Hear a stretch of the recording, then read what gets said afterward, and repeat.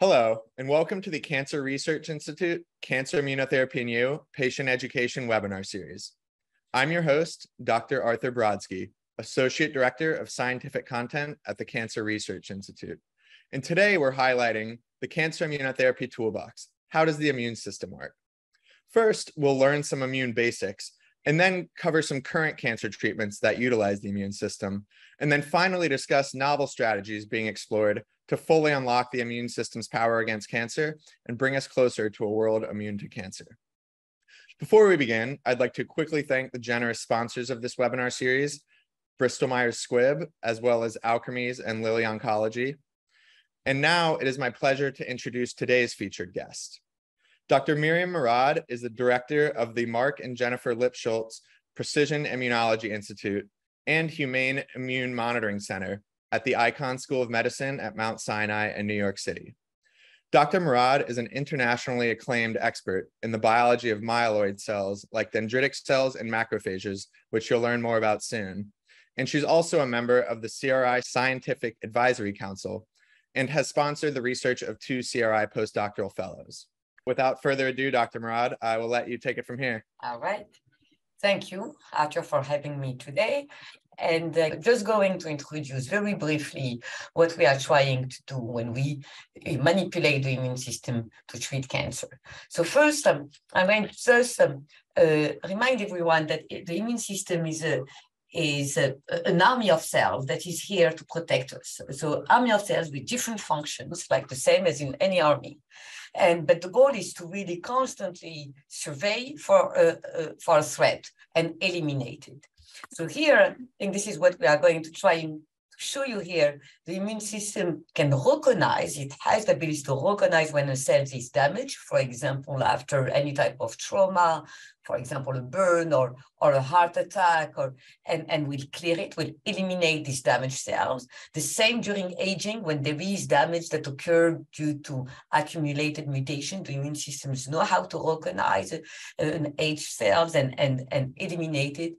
Same with microbial infection. Any type of microbe can be recognized by the immune system. In fact, it's probably its main role is to protect us against infection. And similarly, it can recognize the cancer cells because the cancer cells look very different from the normal cells. And in fact, we believe that the immune system is constantly eliminating cells that can become cancerous and constantly protecting us from cancer progression. But in some cases, the cancer cells know how to stop the immune system or counteract this ability to immune systems to eliminate them. And this is when they progress. And the thought was for many years, because this realization that immune cells were present in all tumor lesions has been made a long time ago. But the idea was that, well, if the immune cells are here, they accumulate. Clearly, they can recognize the cancer cells, but if the cancer progresses, then the immune system couldn't fight it. But that realization really led scientists to think, well, if they recognize it once and were able to eliminate some of it, then maybe that immune system can be reactivated to fight cancer. And that's really the premise that the cancer immunologists have, is how can we reactivate that immune system that has the ability to recognize damage, to make it eliminate cancer cells in a way, as I will discuss later, in a way that is first efficient, but also provide memory so that we'll always remember when the cancer come back. Okay, so here is a slide to remind extraordinary advances in our immunology knowledge that suggest that, in fact, an inflammatory response, that immune system that I just described to you, is in fact part of all diseases, has a role in all diseases, because as soon as there is an injury, immune cells accumulate and try to either eliminate injured cells, as I just showed you, and therefore, and by trying to eliminate these damaged cells, it will produce what we call inflammatory molecule, and this inflammation is going to contribute to disease outcome. And in some cases, it improves the disease, often during infection, but sometimes it goes too far and it can be damaging. And we believe that really the biggest revolution in medicine in the recent decade is the realization that drugging that inflammatory response can be curative.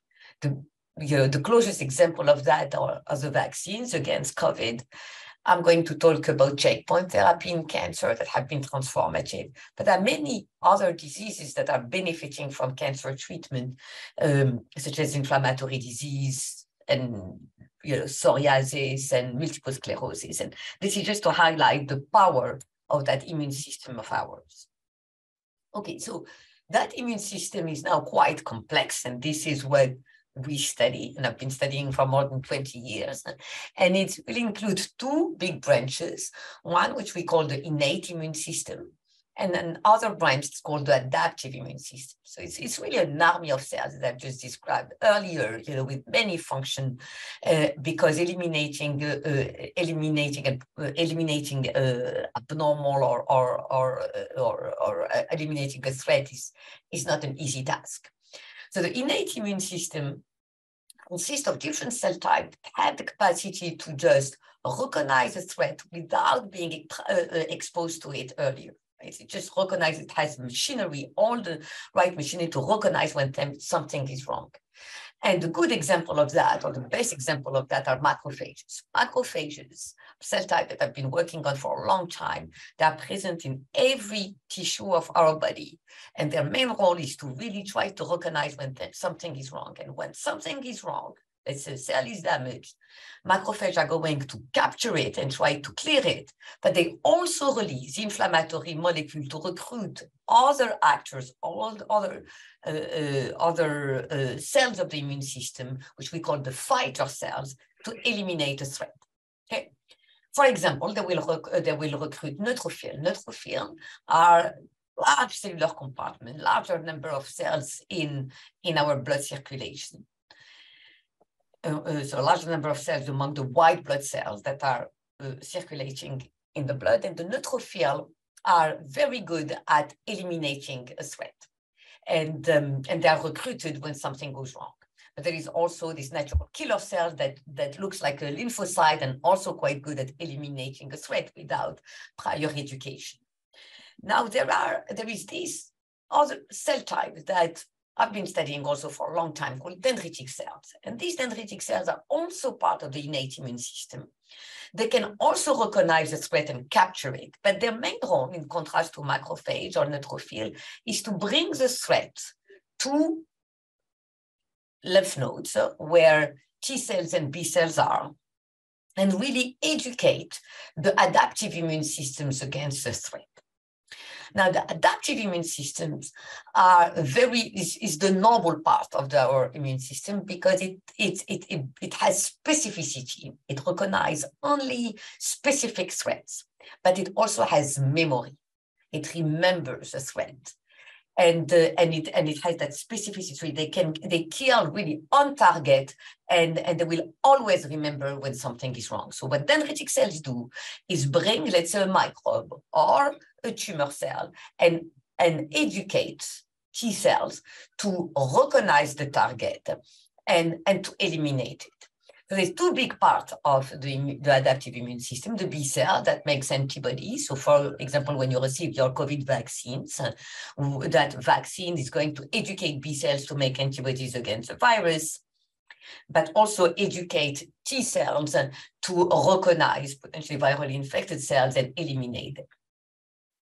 Okay, so how does this killing occur? So here I'm going back to the dendritic cells. First, in the education. Education is very important because dendritic cells are going to decide how T cells are going to behave. So for example, in the case of tumor lesions, dendritic cells are capturing tumor cells. They will process it, express it on the cell surface in a way that is recognizable by T cells, but also produce additional signals to really instruct the T cells on what to do.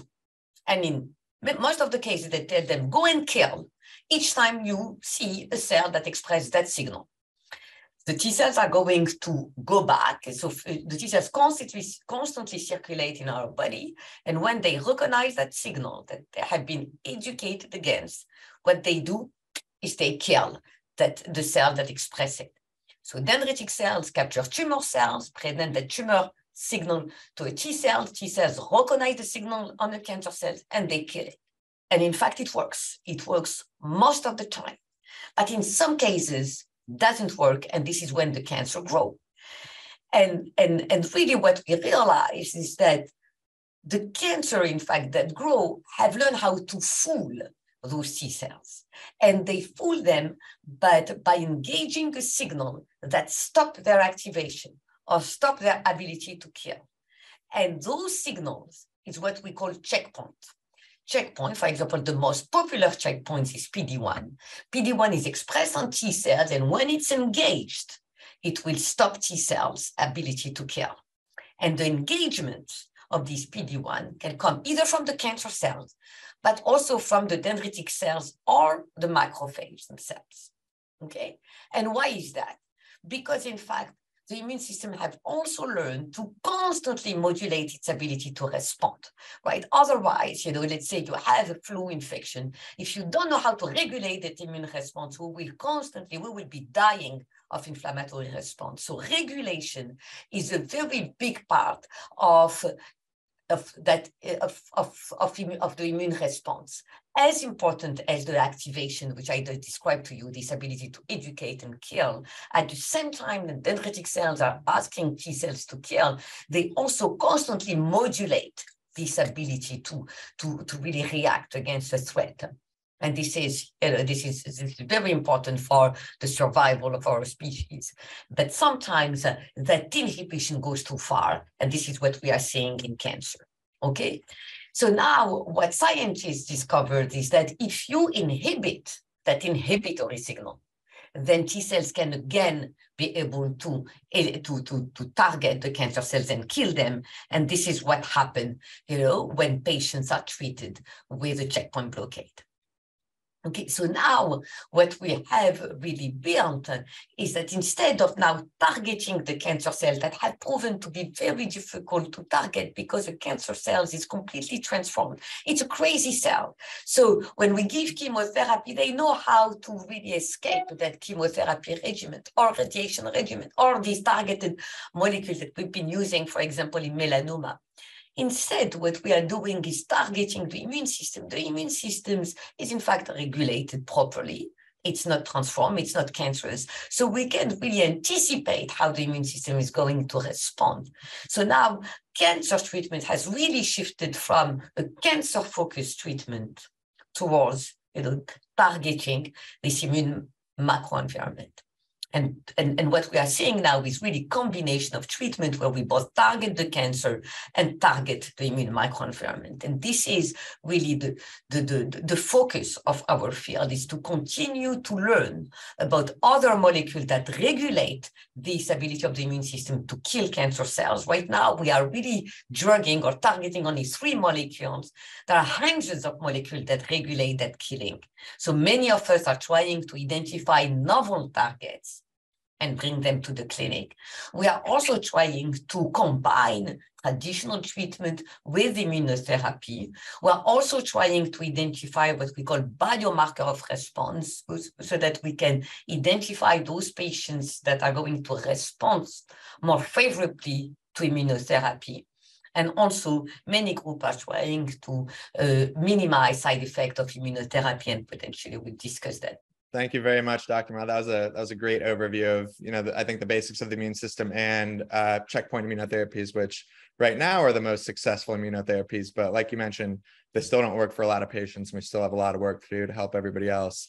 So, I guess in that light, I thought it was interesting that, the PD-1, PD-L1 that you mentioned, it involves more than just the T cells. It involves these myeloid cells, these dendritic cells and macrophages that you mentioned. They can not only educate and, stimulate the T cells, but also play the other side of the coin of expressing these checkpoints to shut down the T cells. So I guess in this light, because T cells are only part of the puzzle, it makes sense that targeting them would really only account for a fraction of cures, whether it's through these checkpoints or through the cell therapies that also use engineered T cells. So I guess my question is, beyond T cells, how are scientists, how are we starting to look at utilizing other immune cells, especially these antigen-presenting myeloid cells, through new approaches, and how might those approaches improve the effectiveness of immunotherapy?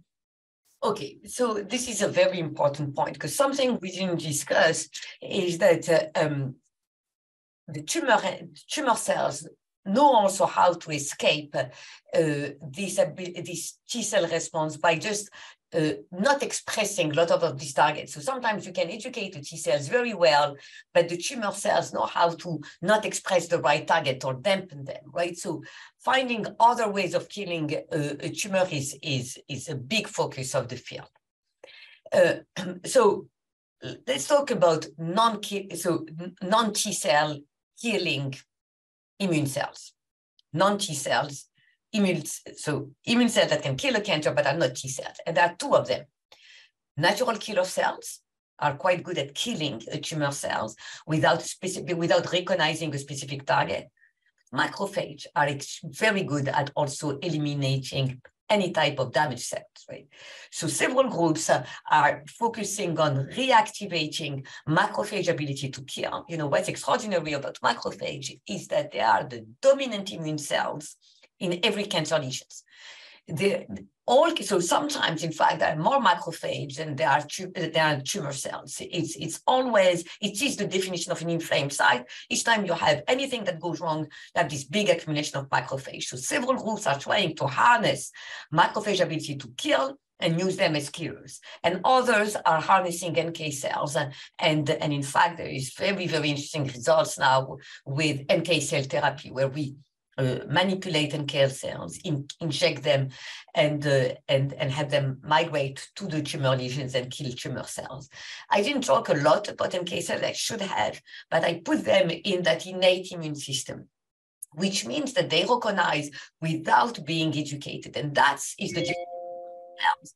Because the tumor can potentially dampen this antigen, some of the signals they put on the T cell, on the cell surface, that can be recognizable by T cells, but they very rarely can completely shut down all the danger molecules that can be recognized by macrophages and NK cells. It would be very difficult for them to remain alive and not present some of these molecules. So we think these are very, very interesting paths to really harness.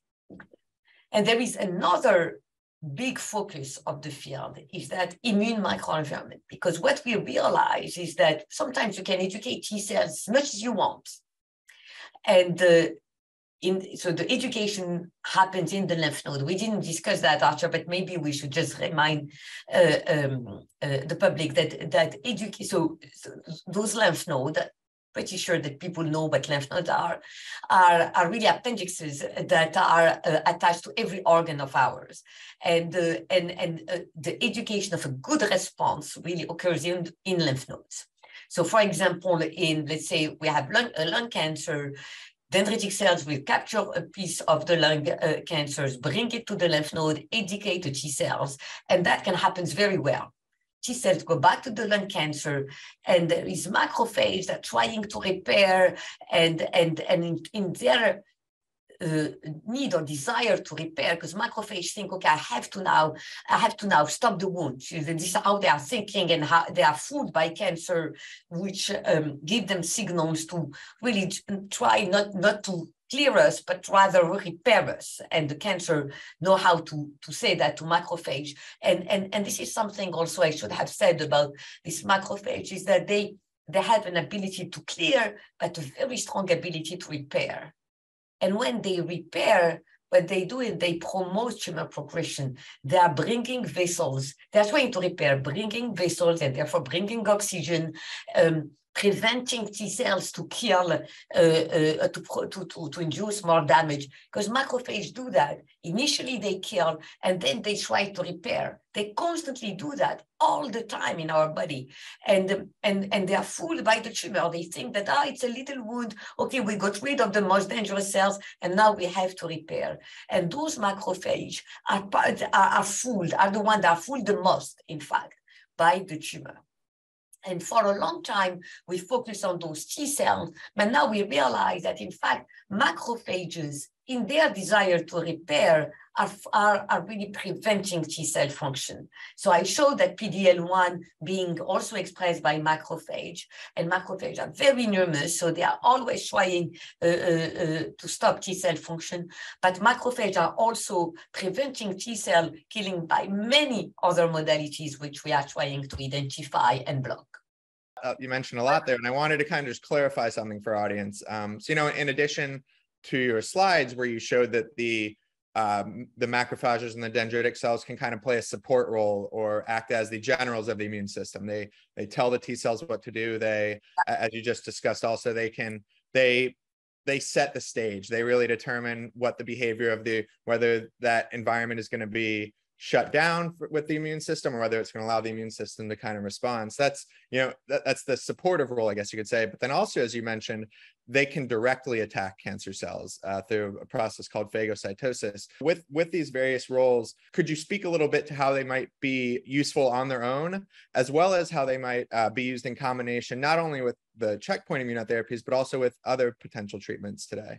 So as I mentioned, the extraordinary things about macrophage and dendritic cells, and I suppose this is why you are inviting me to talk about these cells in particular, is that they have many different roles, right? They eat the cancer cells presented on the cell surface, educate T cells, but in some cases, they also inhibit T cell function. So if they are surrounded by tumor cells, right, and if we improve or enhance the ability of macrophages to capture these pieces of tumor cells, for example, with chemotherapy, we may enhance their ability to present. So we realize already that chemotherapy and the right chemotherapy, the one that don't kill T cells so much, but kill tumor cells mainly, can provide more what we call a cargo antigen to macrophage. So there are many groups that are trying to combine chemotherapy and potentially immunotherapy. How can we harness more those macrophage and dendritic cells? First, by making them more active or less sensitive to tumor ability to dampen their function. So we have also identified how the tumor cells dampen their ability to instruct a strong T cell killing function. So this is a bit complex, but bear with me here. So I'm talking about the audience here. Our body is so extraordinarily well organized, right? The dendritic cells and macrophage are also sensitive to tumor cues, right? Or sensitive to any damage cues, right? So in most, let's say we have an infection, dendritic cells and macrophage are going to capture let's say, COVID. And they know that things are really not going well. So they are super active and they are presenting the COVID antigen, but also producing a lot of signal to tell the T cell, well, go and kill. In some cases, and in the case of tumor, they are going to present, but they present in a way by saying that they present in a way where they're telling the T cells, well, don't kill, in fact. Respect, they make them what we call regulatory. They tell the T cells, do not kill the tumor. This is because they receive the cue, as I've explained before, they receive the cue, tell them, we are in a repair mode now, and this is how the tumor is thinking about them. So what my lab is doing, for example, is really targeting these cues, right? Blocking the tumor ability to tell dendritic cells and macrophages that are in a repair mode, like be kind, right? Tell the T cells not to kill us because we want to repair our tissue. What we are trying to do is bring signal to the tumor, what we call the microenvironment of the DCs and macrophages that are in this microenvironment, to tell them there is very bad things that are happening here. And those signals come from our understanding of an infectious response. We know that dendritic cells and macrophages are not fooled by microbe. Rarely. They can be fooled also by during chronic infection, but they know how to recognize microbes. And all this knowledge is being used to devise, in fact, novel therapy to target dendritic cells and macrophage, make them resist tumor ability to tell them to be in a repair mode, make sure that they will constantly activate T cells and not make them what we call regulatory, and also identify other checkpoints. I've told you that those PD-L1, the checkpoint that engage, checkpoint on the T cells, identified other molecules that engage checkpoint on T cells.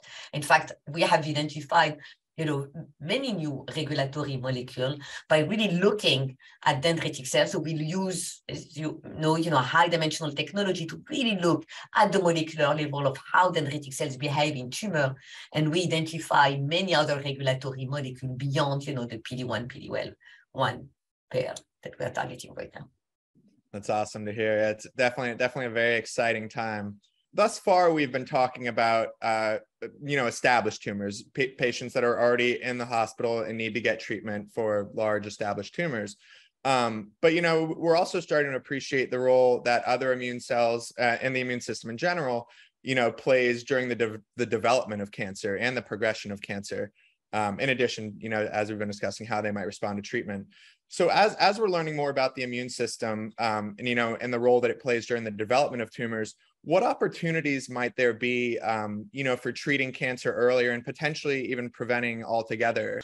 Okay, so this is where, the excitement resides really, is to go as early as possible, because we think that, what we all want to do, and we usually not use this term too much in cancer, what we want is cure cancer, right? We want to eliminate those cells and prevent them from coming back. And we think that if we go early, during cancer progression, this is where we maximize our chances of curing the disease. Although we are also trying to cure, established tumor, and we are having great success, and we think we can continue to build on this success.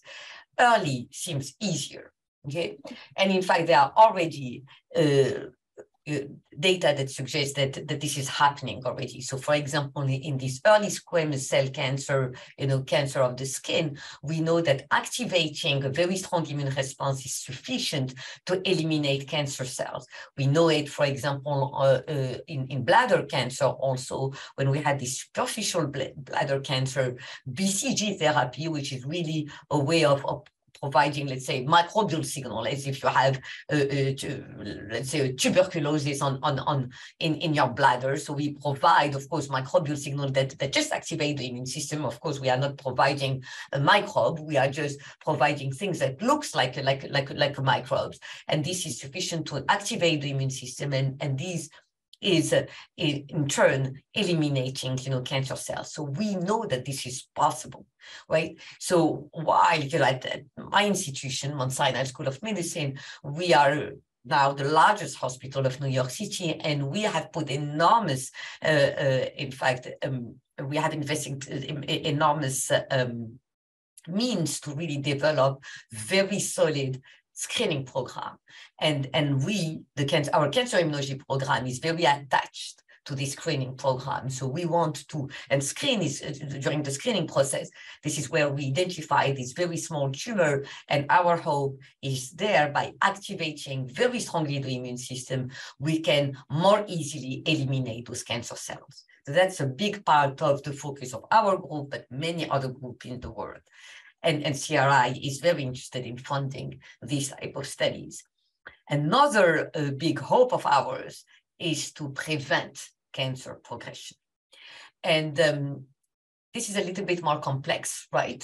But it requires different type of thinking, which we are going to predict that if we can, let's say, vaccinate against some more common tumor antigen, we may prevent tumor progression in some organs. And there's a lot of effort that also are being done to identify those common tumor antigen, which we can, that are commonly used and commonly expressed by most tumor cells, or at least by tumor cells in specific organs, and how we can vaccinate against them. So these are really it's a pocket of studies that are being done now, to really, with the hope of curing cancer in the future. So I want to zoom out a little more now. We've been talking about the immune system's impact throughout the course of cancer, But as your slide showed at the beginning, you know, the immune system and the inflammation or lack of inflammation plays a role in almost all diseases that we know of. And I know it's still really an early field, but I wanted to kind of bring in some of the more recent and surprising findings, especially with regarding the microbiome and diet and things like that. The microbiome for our audience is the microbial species that live in and on our bodies, mostly in the skin and especially in our intestines, bacteria mainly, but also viruses and fungi, which can prime the immune system and determine how the immune system acts. So I guess, you know, again, it is still very early in these explorations. What do we know about how our lifestyles and other factors influence our immune system, you know, not only in the context of cancer, but impacting other diseases and even our health in general? Yeah. Yeah, no, so I just want to maybe emphasize what you said again, because this is definitely a big focus also of you know, the institute that I lead here at Mount Sinai is really thinking about that immune system across diseases. And also, how can we learn, you know, from really studying the immune response to different disease. You know, we've seen that cancer immunologists have helped tremendously our fight against COVID, right? Because COVID patients were dying from this bad inflammation. And in fact, oncologists have studied inflammation for a long time, and we're quite active in trying to modulate immune response in organs. And they played an extraordinary role in both the design of vaccine, but also in clinical trial and in our fight against this pathogenic inflammation. So it's very important that we study that immune response across different diseases, because we could learn, in fact, we can bring principles from one organ and one disease to another, and that can really always facilitate and accelerate progress. So you had this specific question on microbiome, which is one aspect where we can indeed through you know, nutrition or other external influences, you know, modulate. So microbiome are all these microbes, you know, trillion of microbes that populate our intestine, but are also present in the skin, potentially in our nose, in our ears, in our mouth, and are playing a very important role in really producing metabolites that we know shape immune response. And we have seen in cancer patients that specific microbes are associated with good response to immunotherapy. And now there are interventional studies where cancer patients are being, in fact, fed or sometimes with different therapeutic strategies. We provide different type of microbes in their intestine and see whether by changing the microbial, what we call microbial composition, we can in fact modulate cancer treatment. And we have in fact some early success that are very encouraging. But we also know that what we eat, in fact, define our microbial composition. So there are several studies showing that, for example, eating red meat has a very big impact on what we call biomass, on the number of microbes. Microbes love meat, so the more red meat you eat, the more microbe you have. We also know that fibers change also completely the behavior of microbes. So we know that microbial composition and potentially function can respond to different nutritional elements. And there is a lot of work in this area trying to shape, you know, probiotic was the early work, but now there is very serious studies where we are trying to modulate the composition of microbes, and definitely eating eating strategically, I was going to say, but maybe there are better words for that. It can have an impact on our microbiome, and because we modify the microbiome, you can modify, you know, what we call the metabolite, and you can impact your immune system.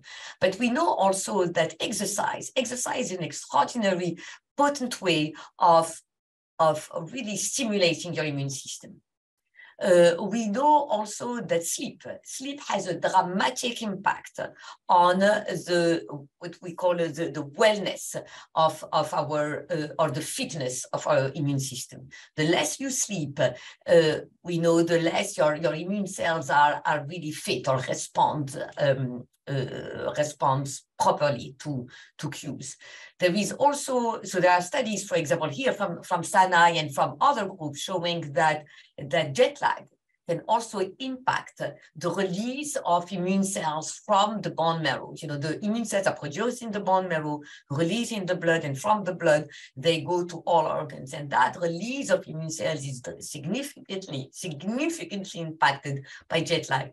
My lab showed that eating, in fact, impact the release of immune cells. We showed that if each time you eat, you release immune cells, but this excess release is not very good for you because you shouldn't release so many immune cells in your blood circulation. So since then, I eat much less. You know, I eat one or twice a day, but I used to eat at different times during the day, and it's probably not so good because humans were not used to eat all the time. We used to eat when we were hungry, and now eat, food being so easy to find, the tendency is to eat all the time, and our body is not used to this, right? So there are many ways where you can control potentially the number and composition of the immune system. And I will say now, clearly food, sleep, and exercise is the best way to really maintain a healthy immune system.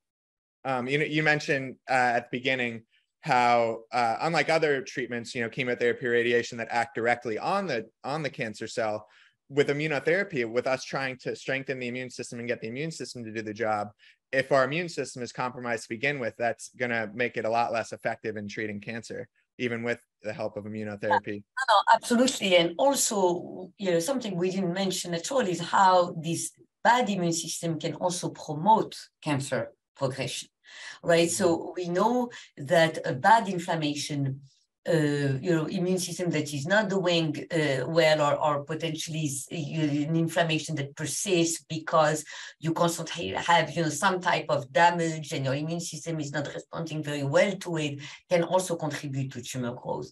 So in our, something I didn't discuss because I wasn't sure whether it would be too complicated to explain, but in our prevention strategies, one thing that cancer immunologists are also doing is really trying to learn how to recognize these, what we call pro-tumorigenic inflammatory responses, and block them, right? So we know, for example, that, in a disease called NASH, or for non-alcoholic steatosis hepatitis. So it's really a fat liver that can predispose patients to have liver cancer. And we know that it's not the fat that's inducing, the cancer, is that response to that fat that is really going at some point, because there is this chronic and persistent inflammation, can induce cancer progression. And this works in complicated way. At some point, the cell being constantly exposed to this inflammatory signal becomes dysregulated and starts to have this abnormal ability to multiply. So this is something that also can be prevented maybe by proper nutrition and exercise. And so now, before we go, I just wanted to kind of give you a chance to offer your take-home message. I think about where the current research in the field is leading us and what the future of cancer treatment might look like. Well, I think the cancer treatment is going to change, or has changed already forever. Every single patient with cancer is going to be treated at some point with immunotherapy. It's an extraordinary time in medicine and in cancer care, but also in medicine in general. Is this realization that we had this whole, I describe, army of cells that had been protecting us, protecting, in fact, the human species, or all living species, for so long, and we have really not taken advantage of that. So knowledge of the regulation of the immune system is going to have a dramatic impact in general, and in cancer patients in particular. What we have to do is really take advantage of another revolution that's happening in medicine, which is the technology revolution. technology is now enabling us to understand how the immune system is wired or how it's being fooled by the cancer, as I discussed earlier, in a way that was never possible before. So when realization of immunotherapy being potentially curative and the technology enabling us to really study the immune system in patients in extreme and with extreme granularity and depth is going to be transformative. It is a fantastic time in medicine. I wholeheartedly agree. So that is all the time that we have for today. Thank you so much, Dr. Merad, for sharing your time and insights with us. My pleasure. Thank you for having me. For more of our webinars and the additional resources we have for patients and caregivers as part of CRI's Answer to Cancer educational programs, we encourage you to check out our website at cancerresearch.org/patients. Here you can read and watch stories shared by others who have received immunotherapy. You can browse our entire library of past webinars and immunotherapy patient summit series, access other informational resources on treatment, emotional support, and financial assistance, and find help locating an immunotherapy clinical trial.